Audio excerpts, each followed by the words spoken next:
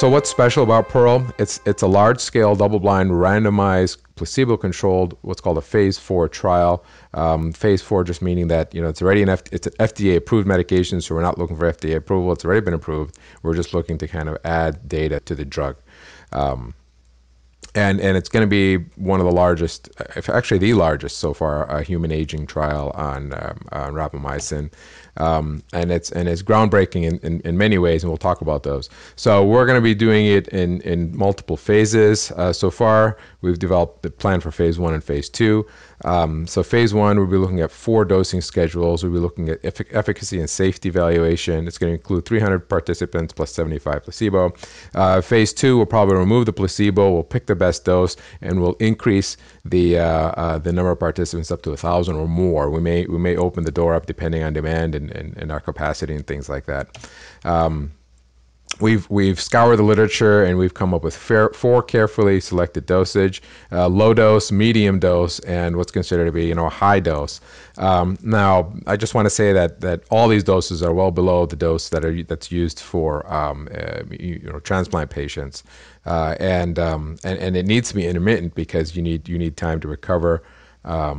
Recovery from this calorie restricting mimetic. You don't, like I said, if you activate or if you inhibit mTOR all the time, then you get an immunosuppression, and you don't want that, obviously. But so if you do a pulse dosing at what we think would be the right dose, one or more of these doses will hopefully turn out to be the right dose. Then you get the anti-aging effect without immunosuppression. In fact, if anything, we expect to see a immune boosting effect where you'll actually be more resistant to infection. We have extensive inclusion and exclusion criteria. You can look at our clinicaltrials.gov for a full list, and we'll also be publishing this summer as well. We're looking at our primary endpoint. It needs to be a clinical endpoint, so we're looking at visceral fat as determined by DEXA scan. Secondary endpoints, we'll be looking at things like bone density, adverse effects. And then there's several objectives. So in addition to the endpoints, we have objectives for the trial. So our primary objective, or one of our objectives, is to look at the safety profile of these doses of rapamycin. Tease out to see if there's any side effects that stick out, if there's any particular dose that has less side effects or more side effects. And we'll also do a 6-month interim analysis. So if the data looks good at 6 months, we may actually cut the phase 1 trial short and move on to phase 2 and enroll more people. And we'll be looking, our first objective, we'll be looking at things like CBC, CMP, things like that, looking at health surveys, looking for side effect profiles. Objective 2 is a long-term efficacy. Now, obviously, we can't wait, 20, 30, 40 years for disease of aging to show up. So we're looking at various different biomarkers, and as well as some health surveys to help us determine whether rapamycin is actually helping with the aging process. And there's been a lot of work. I mean, we're not the first. There's been a lot of work on looking at various different biomarkers to help determine biological age. Objective 2 is efficacy. Again, we talked about that, looking at various different markers here. We'll talk a little bit more about those markers in a minute. There's the DNA methylation clock on the Illumina EPIC chip. Dr. Horvath, he's very famous for his clock using the CpG methylation.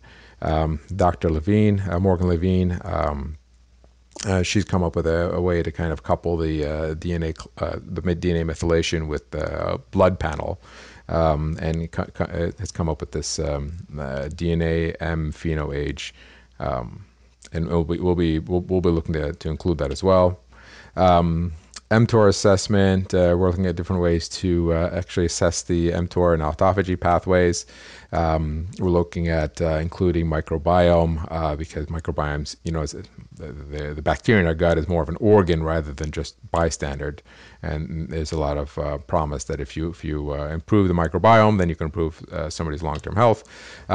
Objective 3 is to help roll out the rapamycin therapy on a much broader scale using our established telemedicine platform. We've gotten a lot of inquiries about including rapamycin on our telemedicine platform.